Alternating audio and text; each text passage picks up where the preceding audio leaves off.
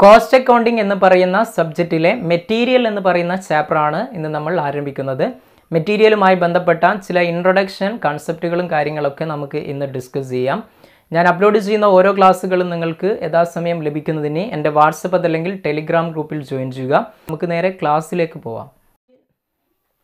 Material is N important element of cost. കോസ്റ്റിൻ്റെ ഒരു important element ആണ് material എന്ന് പറയുന്നത്.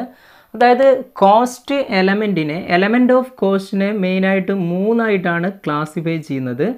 അതായത് ഫസ്റ്റ് വൺ എന്താണ്? Material, second one labour and third one expenses. Okay, cost elements include material, labor and expenses. Here each element is again divided into two, that is here direct material then indirect material.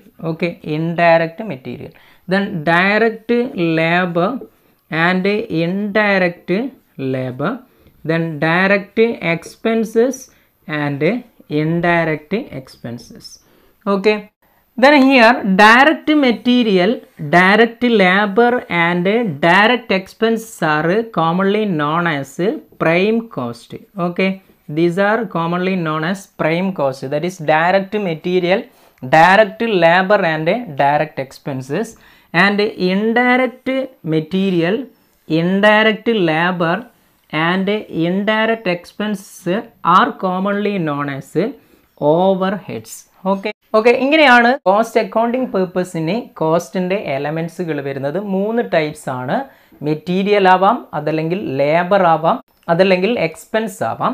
Then here material cost are again divided into two: direct material, indirect material. Labour again divided into direct labour, indirect labour. Expenses again divided into direct expenses and indirect expenses.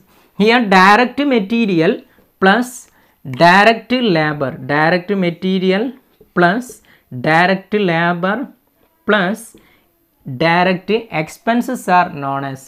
ഇതിനെ മൂന്നിനെയും നമ്മൾ കൂട്ടിക്കഴിഞ്ഞാൽ direct മെറ്റീരിയലും അതേപോലെ direct ലേബറും direct എക്സ്പെൻസും കൂട്ടിക്കഴിഞ്ഞാൽ കിട്ടുന്നതാണ് എന്ത്? Prime cost എന്ന് പറയുന്നു. Then indirect മെറ്റീരിയലും indirect ലേബറും indirect എക്സ്പെൻസും കൂട്ടിക്കഴിഞ്ഞാൽ കിട്ടുന്നതാണ് എന്ത്? ഓവർ ഹെഡ്സ് എന്ന് പറയുന്നത്. ഇത് നമ്മൾ കോമൺ ആയിട്ട് അറിഞ്ഞിരിക്കേണ്ട, ബേസിക് ആയിട്ട് അറിഞ്ഞിരിക്കേണ്ട ഒരു കാര്യമാണ്. Okay, what you mean by material? എന്താണ് മെറ്റീരിയൽ എന്ന് നോക്കാം. Material means these are the things used for producing an article or providing A service. Okay, ഒരു ആർട്ടിക്കിൾ പ്രൊഡ്യൂസ് ചെയ്യാൻ വേണ്ടി നമ്മൾ ഉപയോഗിക്കുന്ന കാര്യങ്ങൾ, അതേപോലെ തന്നെ ഒരു സർവീസ് പ്രൊവൈഡ് ചെയ്യാൻ വേണ്ടി ആവശ്യമായിട്ട് വരുന്ന കാര്യങ്ങളെയും നമുക്ക് മെറ്റീരിയൽസ് എന്ന് കോമൺ ആയിട്ട് പറയാം. ജനറലി നമ്മൾ മെറ്റീരിയൽസ് എന്നതുകൊണ്ട് അർത്ഥമാക്കുന്നത് എന്തിനെ മാത്രമാണ്? റോ മെറ്റീരിയലിന് മാത്രമാണ് നമ്മൾ കൺസിഡർ ചെയ്യാറുള്ളത്. എന്നാൽ it includes consumable stores, raw materials, tools, അതേപോലെ spare parts, repairs and maintenance, ഇങ്ങനെയുള്ള ഒരുപാട് കാര്യങ്ങൾ ഇൻക്ലൂഡഡ് ആകുന്നതാണ് മെറ്റീരിയൽസ് എന്ന് പറയുന്നത്. It includes not only raw material but it includes so many items which are used for producing an articles or providing a service. Okay, ഇതാണ് material എന്ന് പറയുന്നത്. Then next we are discussing about the concept of stores, inventory, raw material. Okay, ഇവിടെ store, raw material, അതേപോലെ inventory എന്ന് പറയുന്ന കൺസെപ്റ്റുകൾ എല്ലാം നമ്മൾ simultaneous ആയിട്ടാണ് ഉപയോഗിക്കാറുള്ളതെങ്കിലും these are different from each other. Okay, ഓരോന്നും എന്താണ്? ഡിഫറെൻ്റ് ആണ്. ദെൻ ഫസ്റ്റ് നമുക്ക് എന്താണ് സ്റ്റോർ എന്ന് നോക്കാം.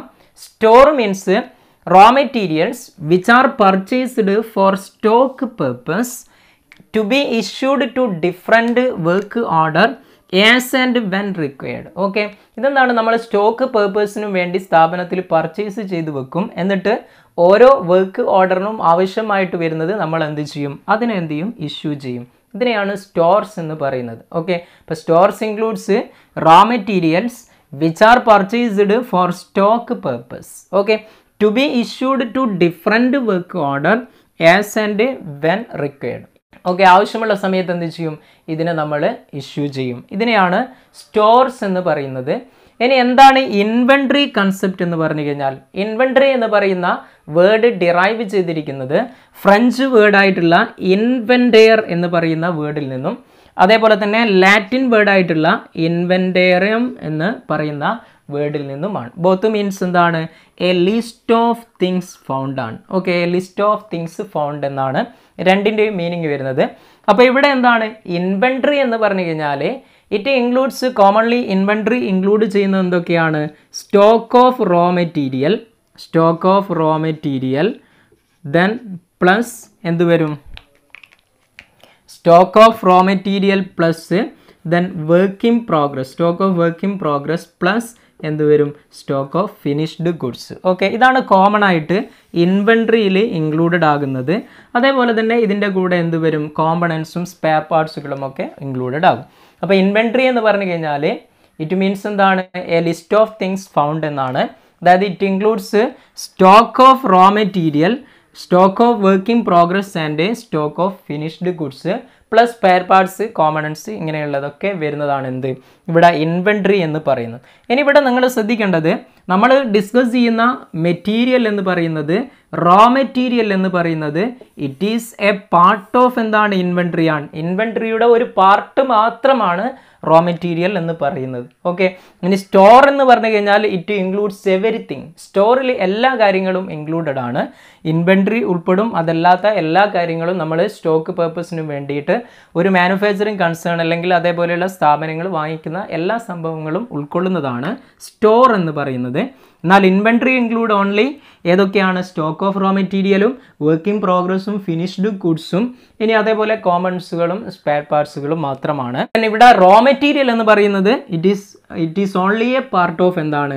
ഇൻവെൻട്രി ആണ്. ഇൻവെൻട്രിയുടെ ഒരു പാർട്ട് മാത്രമാണ് റോ മെറ്റീരിയൽ എന്ന് പറയുന്നത്. Okay, then next we are discussing about what are the classification of material. മെറ്റീരിയലിൻ്റെ ക്ലാസിഫിക്കേഷൻസ് എന്തൊക്കെയാണെന്ന് നോക്കാം.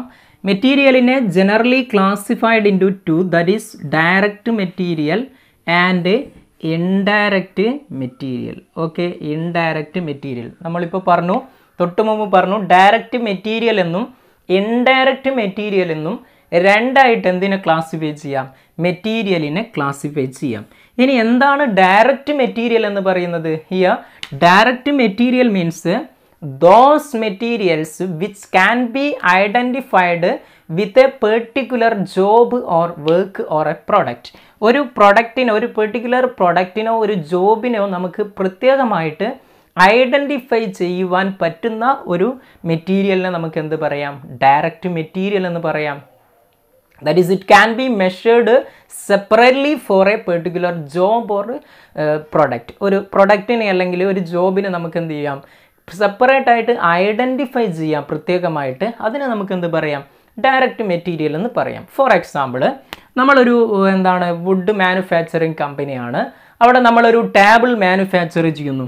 ഒരു ടേബിളാണ് നമ്മൾ പ്രൊഡ്യൂസ് ചെയ്യുന്നതെങ്കിൽ ആ ടേബിളിന് ആവശ്യമായിട്ടുള്ള വുഡ് എത്രയാണെന്നുള്ളത് നമുക്ക് കൃത്യമായിട്ട് എന്ത് ചെയ്യാൻ പറ്റും? മെഷർ ചെയ്യാൻ പറ്റും. അപ്പോൾ ആ ഒരു വുഡ് എന്താണ് ഇവിടെ? ഡയറക്റ്റ് മെറ്റീരിയലാണ്. ഓക്കെ, അപ്പോൾ ഇവിടെ ടേബിളിൻ്റെ കേസിൽ എന്താണ്? വുഡ് ഒരു ഡയറക്റ്റ് മെറ്റീരിയലാണ്.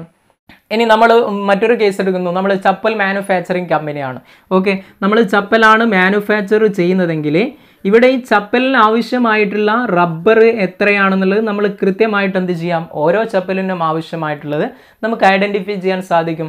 അപ്പോൾ ഇവിടെ റബ്ബർ എന്താണ്? ഒരു ഡയറക്റ്റ് മെറ്റീരിയലാണ്. ഇനി അതേപോലെ നമ്മളൊരു ടെക്സ്റ്റൈലാണ്, നമ്മളൊരു ക്ലോത്ത് മാനുഫാക്ചറിങ് ആണ് നടത്തുന്നതെങ്കിൽ ഈ ഒരു ക്ലോത്തിൽ നമുക്ക് ആവശ്യമായിട്ട്, ഇപ്പോൾ സപ്പോസ് നമ്മൾ കോട്ടൺ ആണ് ഉപയോഗിക്കുന്നതെങ്കിൽ അതിനാവശ്യമായിട്ടുള്ള കോട്ടൺ എത്രയാണെന്നുള്ളത് കൃത്യമായിട്ട് നമുക്ക് എന്ത് ചെയ്യാൻ പറ്റും? ഐഡൻറ്റിഫൈ ചെയ്യാൻ പറ്റും.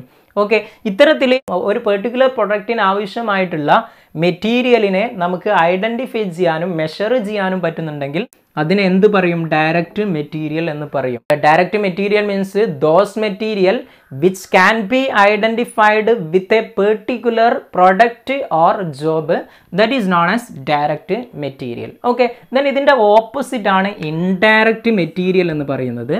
Indirect material means those materials which cannot be directly identified to a particular product or job. ഇതിനെയാണ് എന്ത് പറയുന്നത്? ഇൻഡയറക്റ്റ് മെറ്റീരിയൽ എന്ന് പറയുന്നത്. നമുക്ക് എന്ത് ചെയ്യാൻ പറ്റൂല? ഒരു പെർട്ടിക്കുലർ ജോബിനെ അല്ലെങ്കിൽ ഒരു പ്രൊഡക്റ്റിനെ മാത്രമായിട്ട് അതിന് ഐഡൻറ്റിഫൈ ചെയ്യുവാൻ സാധിക്കുകയില്ല. അതിനെ നമുക്ക് എന്ത് പറയാം? ഇൻഡയറക്റ്റ് മെറ്റീരിയൽ എന്ന് പറയാം.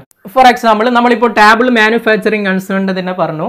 അവിടെ നമ്മൾ ടേബിൾ മാനുഫാക്ചർ ചെയ്യാൻ വേണ്ടിയിട്ട് നമ്മൾ എന്ത് ഉപയോഗിക്കും? ഫെവിക്കോൾ ഉപയോഗിക്കും. ഇപ്പോൾ ഫെവിക്കോൾ SHO ഏതൊരു ഫെവിക്കോൾ ഉപയോഗിക്കുന്നത് സാധാരണ നമ്മൾ കാണാറുണ്ട്. അപ്പോൾ ഈ ഒരു ഫെവിക്കോൾ എന്നുള്ളത് ബൾക്കായിട്ടാണ് സ്ഥാപനം വാങ്ങിക്കുന്നത്. അത് ഓരോ പ്രൊഡക്റ്റിനും ഈച്ച് പ്രൊഡക്റ്റിനും നമ്മൾ ഐഡൻറ്റിഫൈ ചെയ്തിട്ട് എന്ത് ചെയ്യില്ല? അതിനെ കാണുകയില്ല. അപ്പോൾ അതൊരു ഇൻഡയറക്റ്റ് മെറ്റീരിയലാണ്. ഇനി അതേപോലെ തന്നെ നട്ടുകളാകാം, അല്ലെങ്കിൽ ഗമ്മുകളാകാം, ഗ്രീസ് ആവാം, അല്ലെങ്കിൽ ഓയിൽ ആകാം. ഇങ്ങനെയുള്ള ഐറ്റംസ് ഒക്കെ എന്താണ്? ഇൻഡയറക്റ്റ് മെറ്റീരിയലിന് എക്സാമ്പിളാണ്. Material is commonly divided in two types, direct material and indirect material.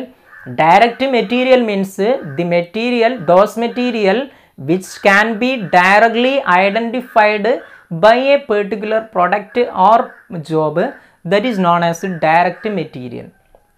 Okay, for example chappal manufacturing കൺസേണിലാണെങ്കിൽ rubber, ഇനി അല്ലെങ്കിൽ നമ്മൾ ഒരു വുഡ് മാനുഫാക്ചറിങ് ആണെങ്കിൽ അവിടെ ടേബിളിൻ്റെ കേസിൽ അവിടെ പ്രത്യേകമായിട്ട് നമുക്ക് അതിൻ്റെ വുഡ് എത്രയാണെന്ന് അറിയാൻ പറ്റും. ഇനിയിപ്പോൾ ക്ലോത്തിൻ്റെ ടെക്സ്റ്റൈൽ ആണെങ്കിൽ അവിടെ അതിൻ്റെ ആവശ്യമായിട്ടുള്ള കോട്ടൺ എത്രയാണെന്നുള്ളത്. ഇത്തരത്തിൽ വരുന്നത് എന്താണ്? ഡയറക്റ്റ് മെറ്റീരിയലാണ്. Then indirect material means those material which cannot be directly identified with a particular product or job, that is known as indirect material. For example, നട്ടുകളാകാം, അല്ലെങ്കിൽ ഗമ്മുകളാകാം, അല്ലെങ്കിൽ അതേപോലെയുള്ള ഗ്രീസ് ആകാം, ഓയിൽ ആകാം. ഇങ്ങനെയുള്ളതൊക്കെ ഇൻക്ലൂഡഡ് ആകുന്നത് എന്താണ്? ഇൻഡയറക്റ്റ് മെറ്റീരിയൽ എന്ന് പറയുന്നു. ഓക്കെ, അപ്പോൾ ഇന്നത്തെ ക്ലാസ്സിൽ നമ്മൾ ഇൻട്രൊഡക്ഷൻ ആയിട്ട് എന്താണ് മെറ്റീരിയൽ, സ്റ്റോർ എന്ന് പറഞ്ഞു കഴിഞ്ഞാൽ എന്താണ്, അതേപോലെ ഇൻവെന്ററി എന്ന് പറഞ്ഞു കഴിഞ്ഞാൽ എന്താണ്, ക്ലാസിഫിക്കേഷൻ ഓഫ് മെറ്റീരിയൽസ് എന്തൊക്കെയാണ്, ഇതായിരുന്നു ഡിസ്കസ് ചെയ്തത്. പുതിയൊരു ക്ലാസ്സുമായി നമുക്ക് വീണ്ടും കാണാം. Thank you.